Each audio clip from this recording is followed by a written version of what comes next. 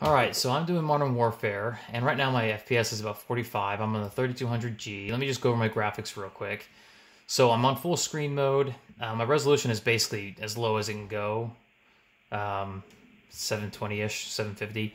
But I have all low settings. And everything's off. And I do try to do a little bit of anti-aliasing, but when I play Modern Warfare, in Warzone, I actually like to have this all the way down, otherwise it's actually pretty bad. So let me show you how this gameplay works a little bit, but again, I'm running very low FPS. This might not be the best graphic situation for this kind of a game.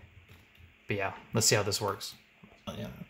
So now we're in the plane, and I'm getting actually about 17 FPS right now in the plane, which is expected. So let me just get into, jump out of the plane, and I'll jump down, and let's see what the FPS turns into. Sorry for the poor quality video. It's just I don't want to stream anything from my computer because it'll just put more strain on the computer chip, and I'd rather not have that happen.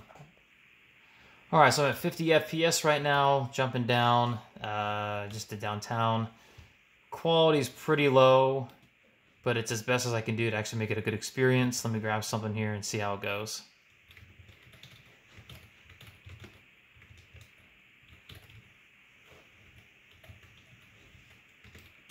See if I can find an enemy.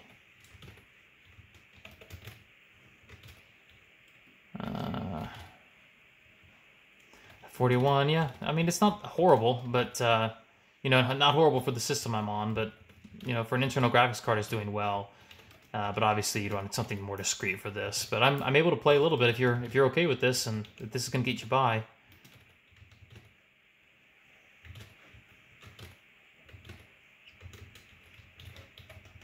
It's better in multiplayer. Oh, there we go. We got an enemy here. Where are they?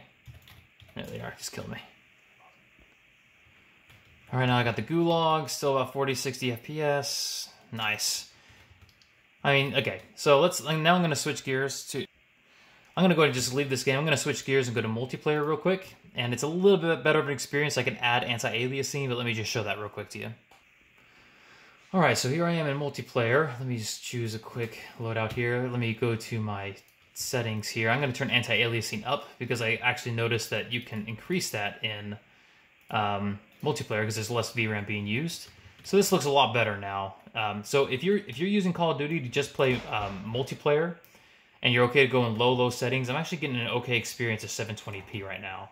But again, I mean, it's not ideal, of course, but let's just run around here, see if I get any kills, but yeah. I'm in shipment, of course, so I'm just getting killed automatically. Here we go. Get that guy. There we go. There we go. Oh, I killed a teammate. My bad. Oh, keeps killing my teammates. Hang on. Let's see here. What's available? Yeah, actually, this is not a bad experience. It's just, obviously, you're not going to be able to sight down things very easily. So anyway, I'm running about 40 to 60 on low settings around 720p right now with full anti-aliasing. Let me go ahead and switch anti-aliasing to all the way off and see what happens then. Let's see what my... I'm getting a little bit higher, not much. So anyway, just want to make sure you guys can see this in case that you're wondering if you can run this on an internal graphics chip. I definitely recommend if you're trying to play Modern Warfare, invest in a discrete graphics card. But if this is all you can afford for now, you can make it work. It's just not going to be ideal at all. So, thanks for watching.